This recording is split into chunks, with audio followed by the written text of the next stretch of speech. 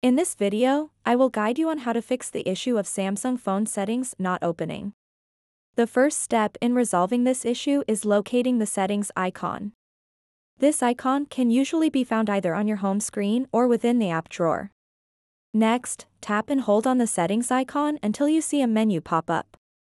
From there, select the eye icon. This will take you directly to the app info page for your settings application. Now that you're on the app info page, scroll down until you see storage. Tap on it. Tap on clear data. This action essentially resets any temporary data associated with the settings app which may be causing it not to open.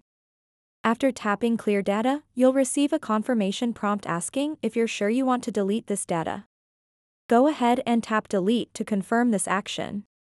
It's crucial now to restart your device after clearing the data.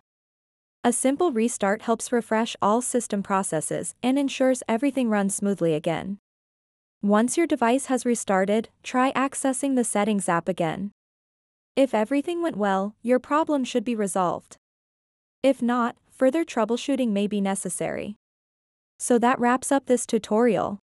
If you have any questions about this whole process, please let me know in the comments section below.